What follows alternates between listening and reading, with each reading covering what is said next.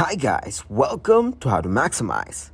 In this video, I will show you how to delete a Crunchyroll account. To start the process, open your Google Chrome in your mobile device. Now search here crunchyroll.com/nuke.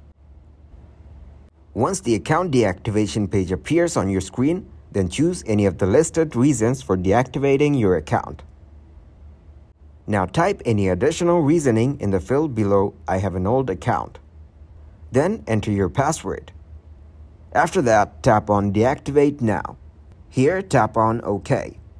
Your account has been deleted successfully. Thanks for watching, and please leave a like, subscribe, and share.